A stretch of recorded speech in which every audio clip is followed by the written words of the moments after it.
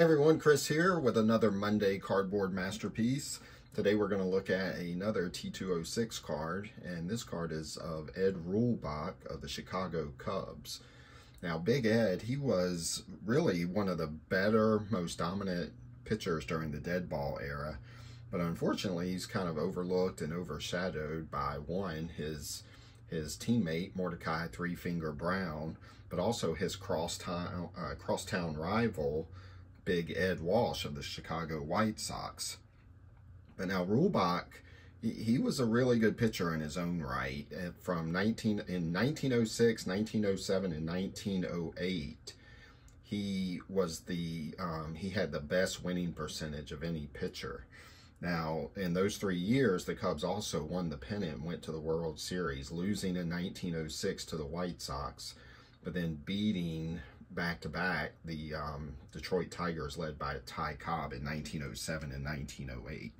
So he was really a big part of that run, being the best winning percentage pitcher on his team, but also in baseball. So he was a huge part of those teams. Now, a lot of people are familiar with the story of the Merkle game against the New York Giants in 1908. Now, what is kind of often overlooked is how dominant Ed Reulbach was down the stretch of that 1908 season, ultimately forcing a playoff game against the Giants.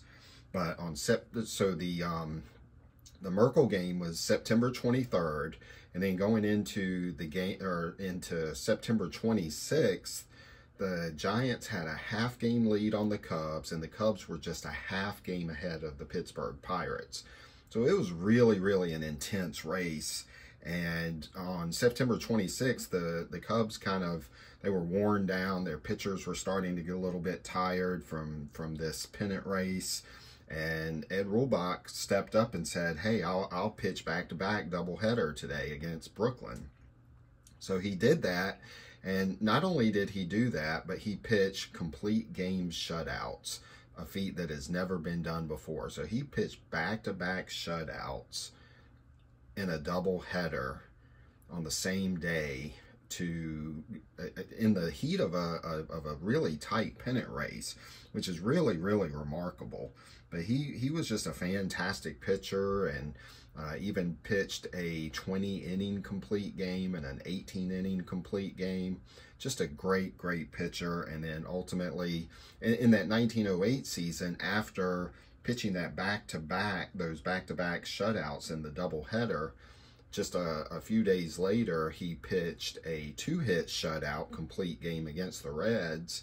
And then 3 days later, pitched another 5-inning shutout. So he actually finished in 1908. He finished the season with 44 shutout innings. So he was a huge part, really helping the Cubs end up in a tie with the Giants that year, and ultimately beating them in the playoff game and going on to win the World Series in 1908. If you've never read the book, there's a great book about that 1908 season called 1908. It's really a fantastic book. So just kind of looking at this card, I've actually wanted this card for a really long time. I love the background color, and really, to me, the jersey really pops out on this card, and just the pose in the picture here. But I love how you have the Chicago going down the middle of the jersey. And to me, it's just one of the better looking cards in the T206. I think it's just a fabulous card. I think it has great color, and then obviously just, to me, historical significance, because Ed Reulbach was such a great player. And like I said, unfortunately, he was overshadowed pretty much his entire career. And not only that, but when he died in 1961, you would think that would be the big headline of a former Major League Baseball star passing away. But even in his death, he was overshadowed, because he died on the exact same day as Ty Cobb. So even in death, he was kind of overshadowed.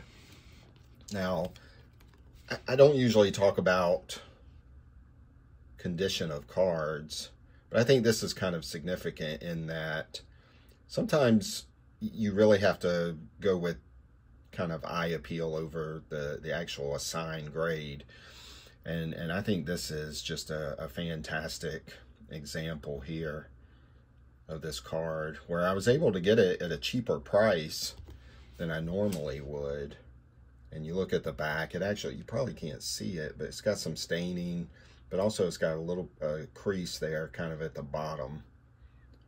I was really happy, and again, I don't really talk about condition too much because this, to me, it's more about the card, but I think this is kind of important to talk a little bit about the price, because I was able to get a great looking card, in my opinion, for a price that I was really happy with, just because of its technical grade. So anyway, that's the Monday cardboard masterpiece for this week. Big Ed Reulbach. To me, he should be in the Hall of Fame, but probably never will be. Just kind of overlooked and overshadowed still many, many years after his death.